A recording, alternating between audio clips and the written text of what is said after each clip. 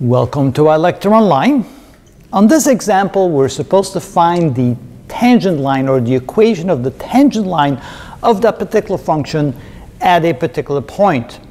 Now, without graphing that function, we could, but without graphing the function, we know that in order to find the equation of a straight line, you need to find the equation for y equals mx plus b, which means we need to find the slope and we need to find the y-intercept. So first we're going to find the slope, because essentially the derivative of a function equals the slope. So we're going to take the derivative of y, so we get y prime is equal to 10 times, because here we use the exponential rule, 1 plus 2x to the exponent minus 1, 9, times the derivative of what's inside, which would be the derivative of 1 is 0, and the derivative of 2x is 2. So that means that y prime becomes 20 times 1 plus 2x to the 9th power. So that is the derivative of the function anywhere as a function of x. Now we need to find the derivative at this particular point when x is equal to 0.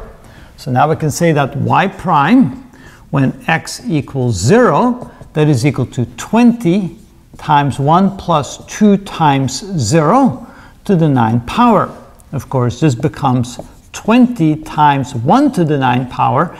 Of course, 1 to the 9th power is simply 1. So this is equal to 20, which means the slope of our function at the point 0, 1 is equal to 20, which means our equation now becomes y is equal to 20x plus b. The next step, we need to find the y-intercept b. But we're given a point 0, 1, which means when x equals 0, y equals 1, and we can plug those values into our equation. So when x equals 0, so we get 20 times 0, then y equals 1, and we have plus b. So in this case, we get 1 equals b. That gets plugged back in here. So now we have y is equal to 20x plus 1. And that is the equation of the tangent line at the point x equals 0, y equals 1. And that is how it's done. Draw an arrow from the B to the B.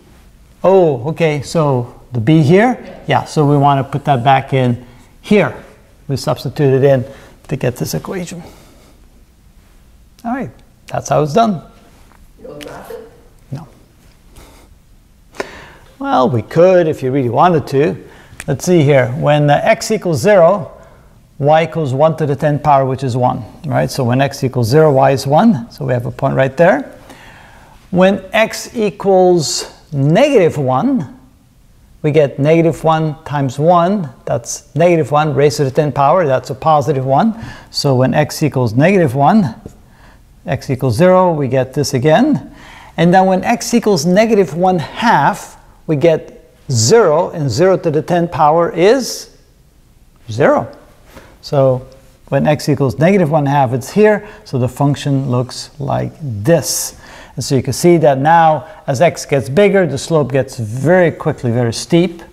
And notice that we're looking for a line that is tangent to the function at x equals 0. Yeah, I can go ahead and try to see if this red works.